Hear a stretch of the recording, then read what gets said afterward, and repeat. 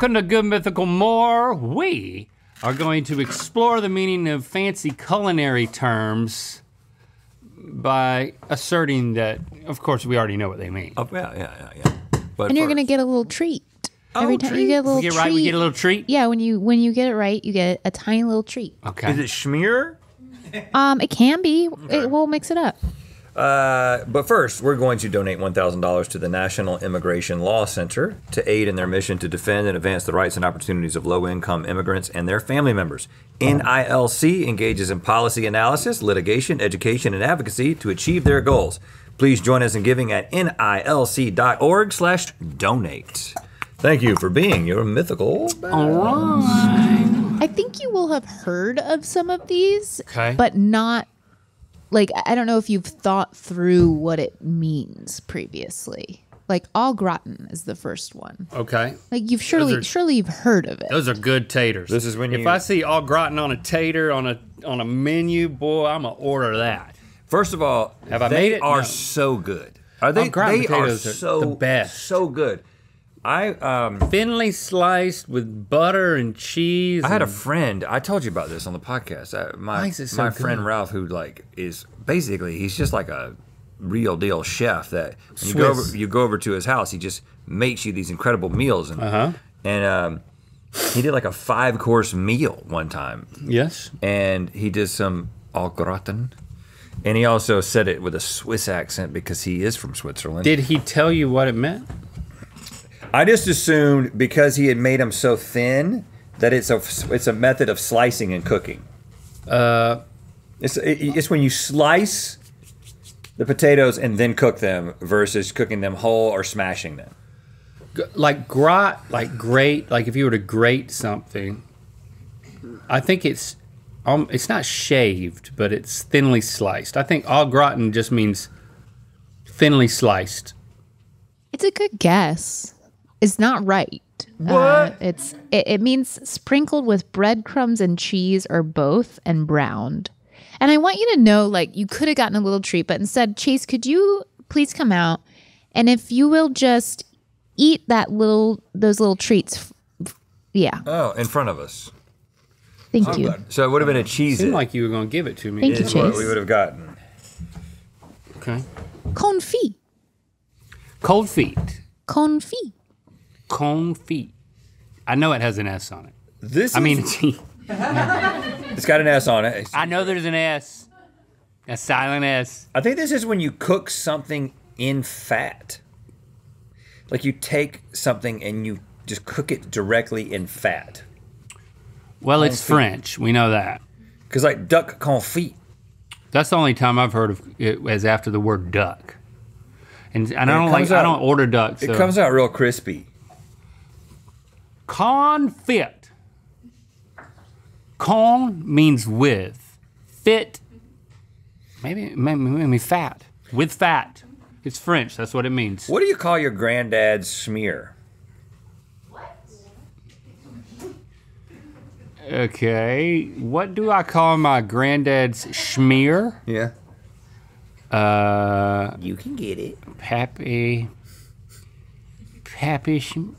schmear. I got it pretty quickly. Sorry. I'm sorry. I'm sorry. So you're Go and get his pap smear.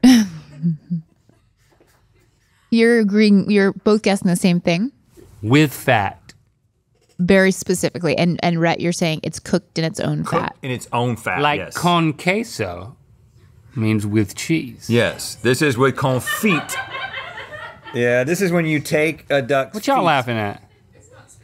Yeah. It's French, yeah. It is They're all the same meat origin. cooked slowly in its own fat.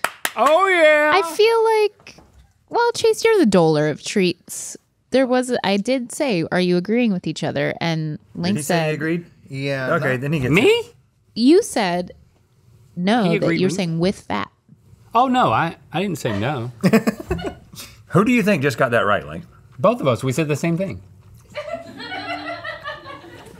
Didn't we? I said it was cooked in its own fat. Yeah. You said it was with fat. But We want you to spit this if out? you just said you agreed with me, you're right. But not right because of what you said. You're only right because you said you agreed with me. What? With that. Cooked with its own fat. Vittle. Vittle? Vittle. Spelled Victual.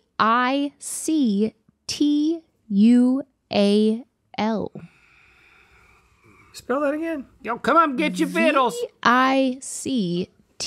Victual. Victual. Now, vittles. That's what they would say out on the stagecoach when the chuck wagon. They'd clang the bell and they'd say, "Come get your vittles," and that's what they were saying. Apparently. Are you kidding? Vittles, yeah. Come get your vittles. I never heard about this. Ding-a-ling-a-ling-a-ling-a-ling-a-ling. I think this is another word for the ice cream of the future.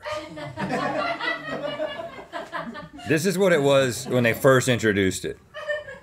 Okay. It was like, what do I call these little balls? Vittles. Vittles, that sounds right. Vittles, that's what they'll... Victuals. That's how they'll talk in the future. Vittles. But they went with Dippin' Dots. Yeah. We went with Dippin' What do you call your granddad's vittles?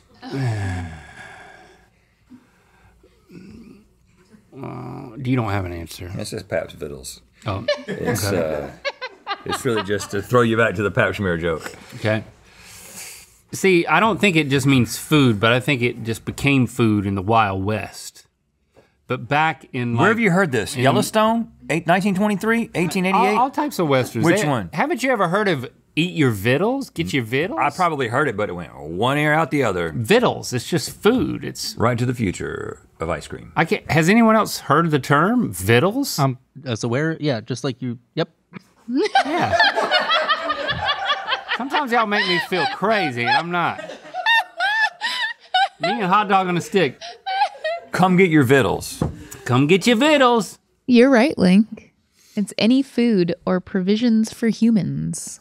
It is not, unfortunately, futuristic ice cream. Oh, dang it. I guess I don't get a treat. Chase, do you have any vittles? I got some vittles. I got a culinary term correct. You did. You didn't. I've legitimately never registered if I've heard that. Ice cream of the future is a vittle. Technically, Well, got a little detail. Just a it is vittles, yeah. But I never knew it was spelled that way.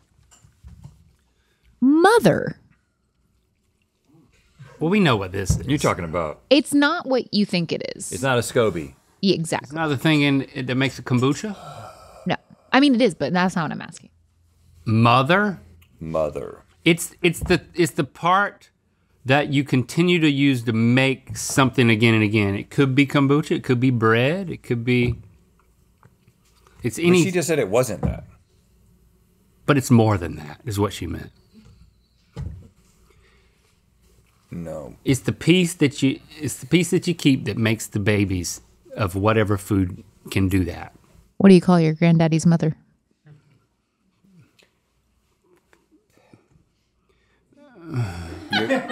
Your great grandmother. Yeah. Oh, yeah. Great grandmother. Your great grandmother. Yeah. Oh, mother. Mother. Mother.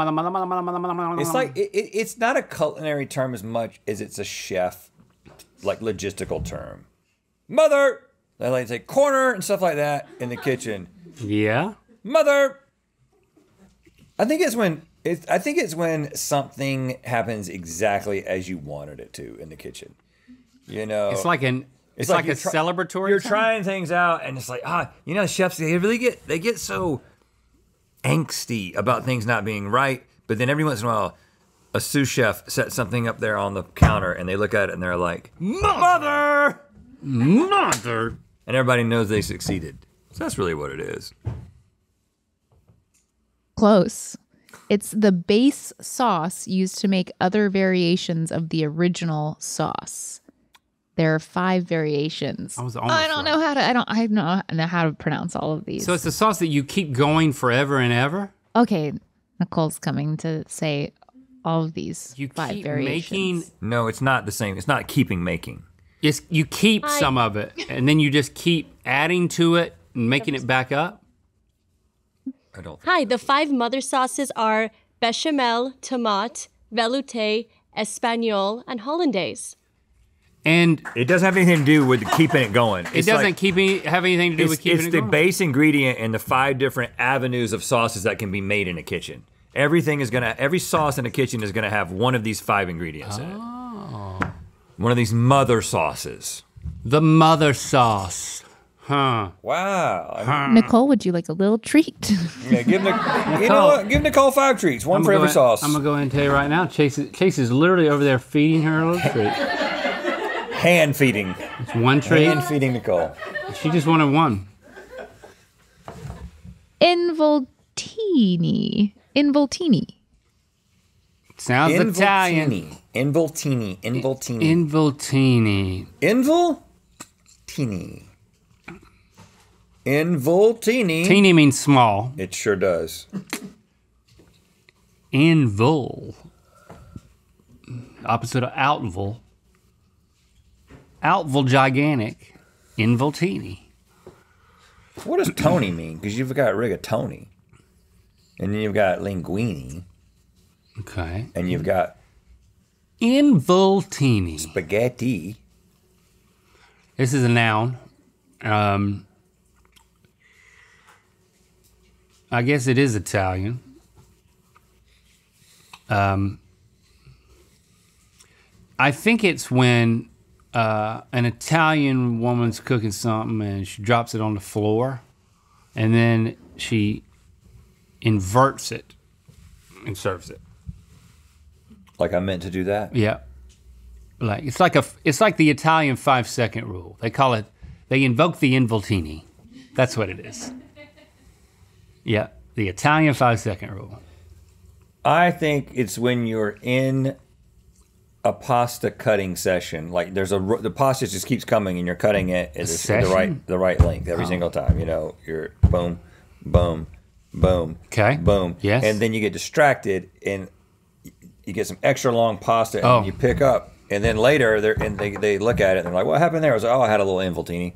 So that's an error, or is that It's like a conniption. It's an Italian conniption. oh, like a brain fart? It's an Italian brain fart is an Okay, involtini. all right. Resulting in long pasta specifically. Okay. You're both close, but the hint is the word, like, it's involtini, so in. So what would you think then? Inside. Okay. And go a little bit more detailed about what's inside. Internal. Oh, it's anything inside a pasta. Okay. It's a filling. Yeah. An involtini is the filling? It is when food such as meat, poultry, seafood, or vegetables is wrapped around a filling such as cheese, cured meats, or nuts. When it's wrapped around a filling, Yeah. it envelops it. Oh. Do I get a little treat? Oh yeah, it looks like Stevie's getting a treat. Chase, Thank you, Chase. she's reading the answers. She don't. Oh come on, now she's doing it right in front of us. Now it's turning into this episode again. Triscuit. I think we should use Involtini. because, like, you I know, like that. bacon wrapped dates, bacon wrapped scallops. Do you have anything of the involtini variety? How Yeah. I ask? I think you should. Yeah, I think just using that word. What's Bacon is. What's the involtini tonight? Bacon is a great involtinizer. Speaking of victuals, What's another good involtinizer besides what's the bacon? involtini? Prosciutto.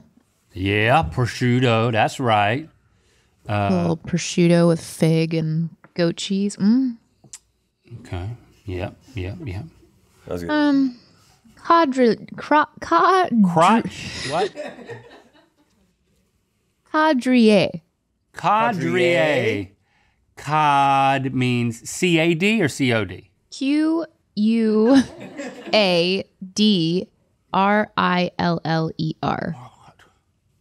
Quadriler. So it's 4. Cadrier.